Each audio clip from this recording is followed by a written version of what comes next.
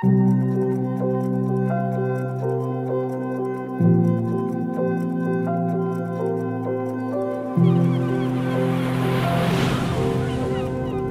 can now, here in Nardo, fine-tune the Battista's bespoke chassis and our outstanding 4-motor torque vectoring system in the real world. Then we are optimizing the performance overall, working on the spring, the tires, the dampers, and little by little we will also come to the point of refining the calibration of all the software of the Battista. We will have 5 drive modes in the Battista, overall allowing the driver to adapt the software and the calibration of the car according to the driving condition.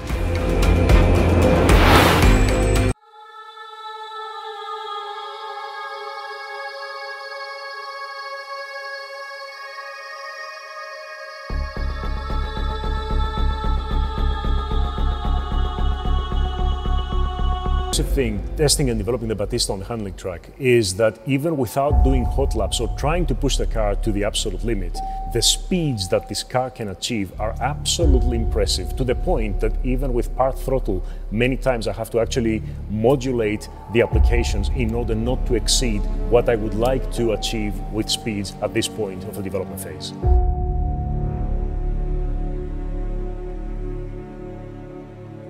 The performance of the Battista cannot be matched by any other internal combustion engine car currently on the market. And the reason is very simple. We have more than 1900 horsepower that basically they can be delivered with an instance, a few milliseconds from the throttle application.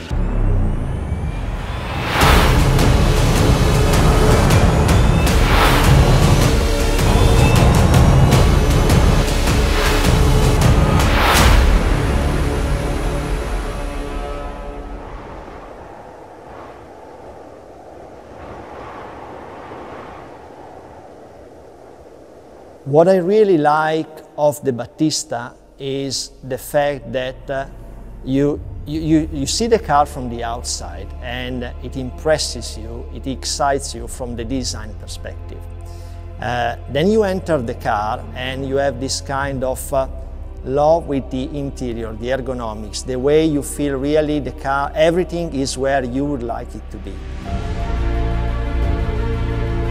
Then you drive the car, and the car is balanced in terms of weight distribution, front and rear, in terms of the battery pack, which has been developed in order to really be in the center, in the lower part of the vehicle. And this allows you to have the car, which at the end is not scaring you, nevertheless the performance.